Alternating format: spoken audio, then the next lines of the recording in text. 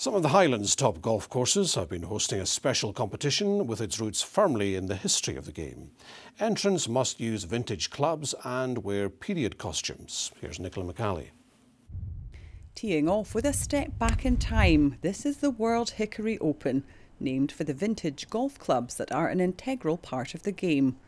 The competition's rules state players' wooden shaft clubs must date back to before 1935 or be replicas or modified clubs from that time.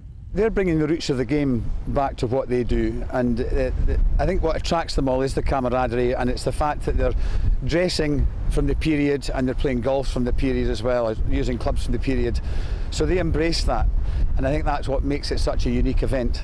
122 entrants from countries across the globe have donned period clothing to take part in a series of rounds across Fortrose and Rosemarkie, Nairn, Castle Stewart and Royal Dornoch courses. The traditional way of playing golf and being together with people who love golf. It's not only about competition, it's also about sharing love. The fun is there, definitely. And also the collection of the clubs and finding the clubs and keeping them alive.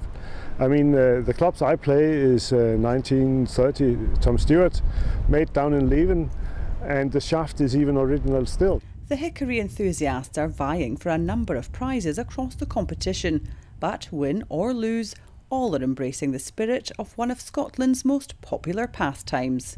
Nicola McCally, STV News.